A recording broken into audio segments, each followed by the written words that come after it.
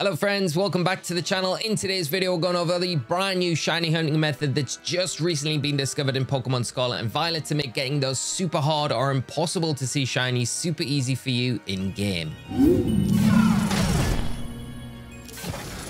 So this brand new shiny hunting method is a huge game changer. It's going to make getting those very hard to see shinies very easy, or impossible shinies super easy to get in your game. And it basically involves counting the number of spawns that come onto the field at one time. Now the easiest ways to apply this method are going to be utilizing the picnic method or the town respawn method. The picnic method is where you set up your picnic, despawn everything onto the field, you take your picnic down, and new spawns come in on the field in front of you. The town respawn method is another one where you leave one location, enter another one, you get the text appearing that you've entered a new location on the screen. It will despawn everything in the location where you were, and then you turn back around and re-enter the location where you were, and new spawns are going to appear in that area. Now, every time you use the picnic respawn method or the town respawn method, when you respawn a new batch of Pokemon into the field in front of you, you're generally going to get 15 spawns in total. But it has been discovered when you get the number of 16 spawns onto the field at one time rather than the 15, which is the regular number, the 16 number means you've got a guaranteed shiny in that batch of Pokemon that are on the field in front of you at that exact instance. So this is going to make hunting Pokemon like Minior, which are impossible to identify if they're shiny or not, a very easy shiny hunt to go forward with. There are some caveats to doing this in game, so we'll go through all of these and everything that we've discovered doing this method over the last 2 days to get all 7 different shiny Minior cores in the game. So for this first example, we'll be heading over to this area of the polar biome. It is on the western wall here, and you're going to want to be located just southwest of the Polar Plaza fly point. Now, when you get to this location here, the first thing, as always, that you're going to want to do with any shiny hunt is drop a save before you set any sandwich powers up. Once you've dropped your save, set your picnic up and create a sandwich with the encounter power and sparkling power level 3 for whatever Pokemon that you're hunting for at the time.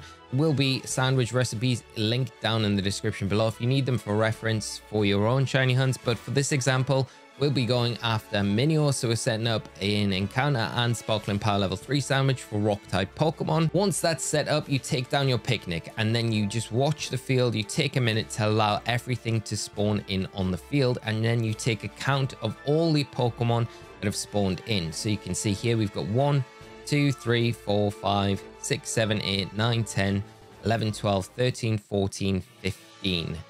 No more Pokemon are spawning in at this point, so we know there's 15 Pokemon spawning in this one location right now.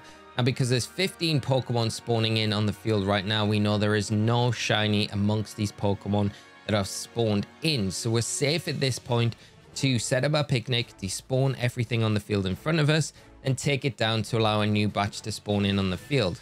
What we're looking for is 16 spawns in on the field at one time. Now, if you get the number of 16 spawns at one time, it means you've got a guaranteed shiny amongst one of those 16 Pokemon that have spawned in.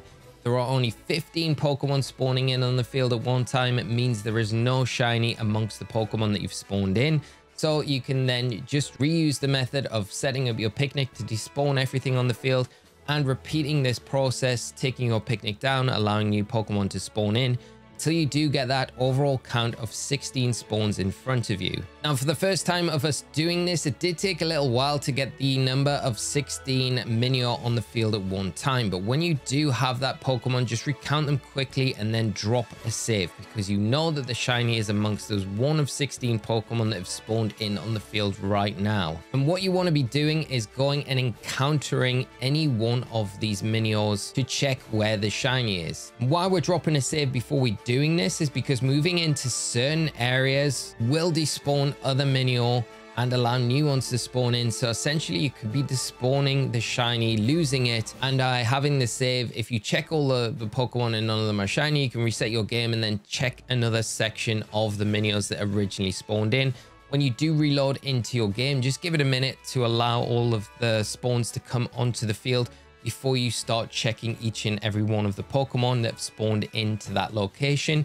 And then you'll be able to check every single one of these 16 Pokemon that have spawned in and amongst them you will have a guaranteed shiny, making the Minior hunt in particular a very easy one for you to do in your game. And like I said, this method can be applied to any single Pokemon hunt that you're doing for shiny Pokemon that are hard to see or very small to spot. As long as you've got a good view of the field in front of you and you're using a method that can despawn everything onto the field and respawn everything in a close proximity to where you're hunting, this method can be applied.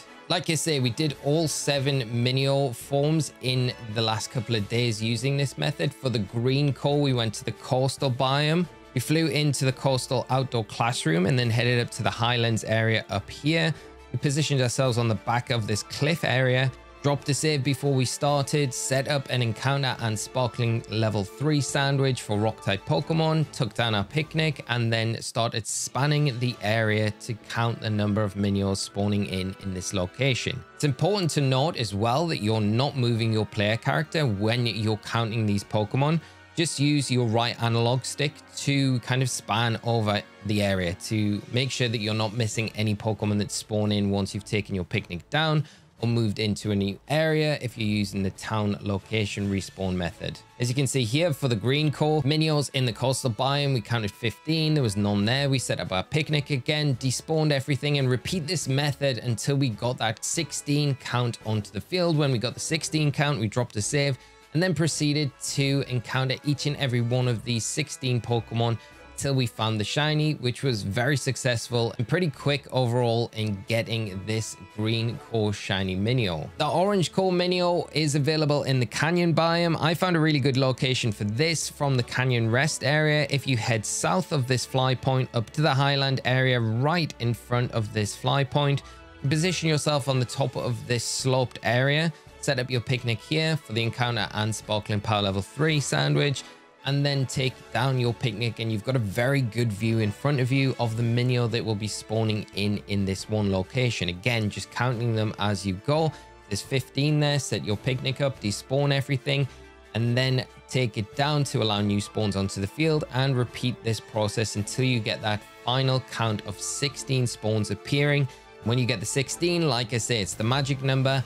The shiny will be amongst the 16 Pokemon that are on the field. At this point, again, drop a save, go and encounter each and every one of them. If you miss the shiny, if some of them despawn when you're moving around the field, reset your game, come back to this point, allow the Pokemon to spawn in before moving, and then go and repeat this process until you do find that shiny.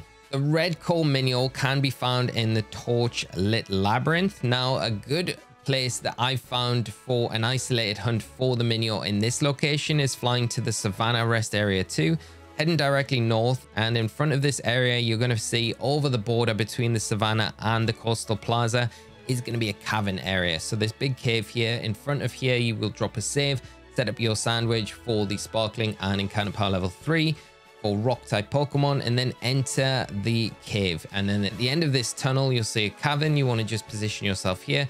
On the opposite end of the cavern, you're going to see Miniors spawning in big numbers. Again, you're going to be using the method of counting the number of Minior that spawn in. If there's 15 here, you're this time going to be using the synchronize function with your Pokemon. So just send it out, activate the synchronize function, and get your synchronized Pokemon to run out the tunnel until you see that coastal biome text appear on your screen. Then cancel out of the synchronize function. You'll come back to your player character and then start the count again until you get that 16 number appearing on the field. When you know the shiny is going to be amongst those 16, you drop a save encounter until you get that shiny appearing. It makes the red core hunt very easy in this one location. I hope it will be useful for you if you try this one in this specific spot. The yellow core Minior is another one very easy to do, can be found in this fly point in the Chargestone Cavern. If you come to the right of this location, drop a save before you do anything, set your sparkling and encounter power level 3 sandwich up for rock type Pokemon, take it down, and then again, once your picnic's taken down, give it about 20 seconds to allow all the spawns in on the field, and then just pan around with your camera to count the number of Minior out there. If there's 15, set your picnic up, despawn everything, take it down, and recount until you get that count of 16 Pokemon spawning in on the field at one time. This is going to be a very easy way for you to get the yellow core Minior in your game in its shiny form. Again, when you've got that 16 count, make sure you drop a save before you start encountering any of these Pokemon. So if you despawn the shiny, then you can reset your game and then come back in and start checking until you do lock down where that shiny is. Now, the other two Miniors were very difficult to go after using this method because the Indigo Core is one of the harder ones to find. It only appears in one specific location in the terrarium. And that's going to be in the northeast corner next to this bridge. And you're going to be going into this cavern area here where there is a wild Terra Alolan Muck. In this cavern, you can get the Indigo Core appearing. Now, this isn't going to be a Pokemon in this cavern where you're going to get a good number of spawns. You're not going to be able to get 15, never mind 16 Indigo Core Miniors spawning in this one area. So this is a bit of a bust. And the same can be said with the Violet Core as well in the Polar Biome. If you're flying to the Polar Outdoor Classroom 2, you can head down the cliff in front of you here, and there will be a cavern in the side of the mountain. In here, you will find the Violet Core Minior. Now, again, you'll get more spawns in this location than you did in the Coastal Biome for the Indigo Core, but not enough to do a shiny hunt without a mass outbreak. For these two, you're going to have to utilize the mass outbreak method for these Miniors. And yes, this method can be used in mass outbreaks as well. So if you've got a good view of the Pokemon spawning in on the field in front of you, you can utilize this method, making sure that you're not missing any Pokemon that spawn in your vicinity, and then reset using the picnic method to get rid of the spawns on the field and repeat this process until you get that count of 16. And they don't specifically need to be the Pokemon that you're hunting for either. So for instance, we went after the Violet Core Minior, which was in the canyon area in this specific location.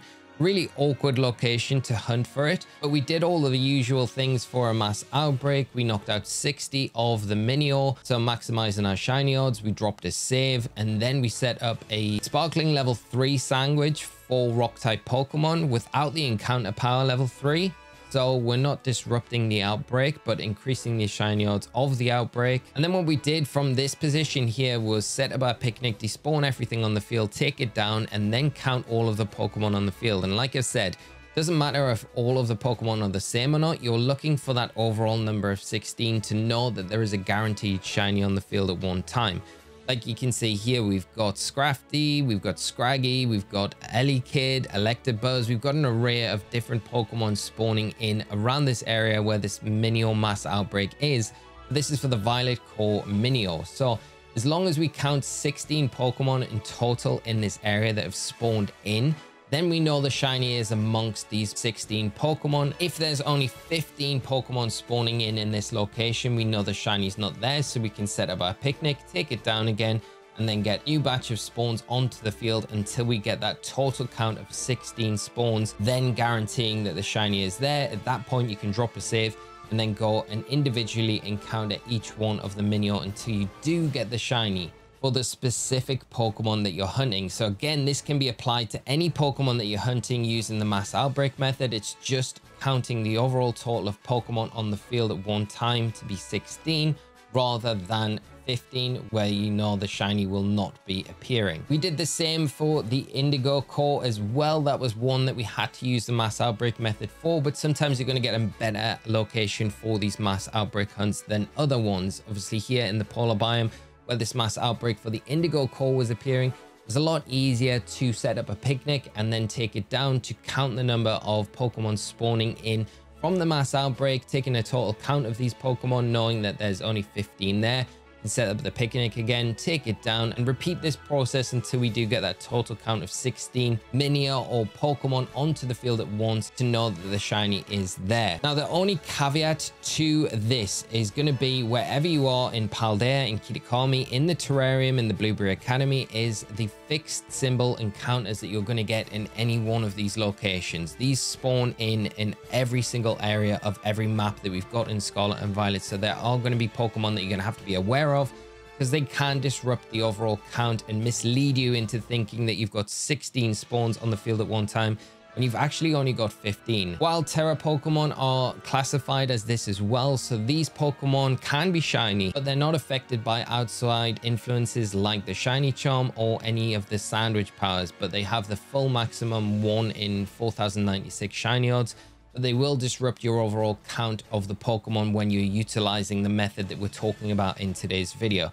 So be aware, use the tool that I've linked down in the description. It is Poke Earth over on Cerebi. It allows you to show all of the fixed encounters in every single area in Scarlet and Violet, along with the Terra Pokemon. So if you're in a specific area hunting for certain Pokemon, you can see what these fixed symbol encounters are in the area to know if you should be looking out for them, to ignore them in your overall count or not. Say if you're in an area in the polar biome and there's a fixed spawn for Grand here, you know to look out for that one and to ignore it in your overall count. You don't want to be including it in your 16 or 15 count. That will not be guaranteeing you a shiny. So just make sure that you are aware of what is in the area where you're hunting, so this doesn't disrupt your shiny hunt overall. But basically all you're looking out for is the 16 spawns when they come onto the field after you take down your picnic, everything's spawned in, or you've moved into a new area using the town respawn method. If you've got 16 spawns in front of you and you know that there aren't any fixed symbol encounters in that area, you know the shiny is there, you can drop a save, encounter each and every one of these Pokemon, and then you're going to be able to maximize your chances, guarantee your chances of getting a shiny very easily using this method. Good luck with your shiny hunts. I hope you have a lot of fun applying this method to other shinies that are now going to be a lot more accessible in places like Paldea and Kitakami, and a lot easier for you to go out and get. Thank you so much for tuning in, friends. Have a great rest of your day, and I'll see you all in another video very soon. So until then, take care of yourselves, and bye-bye.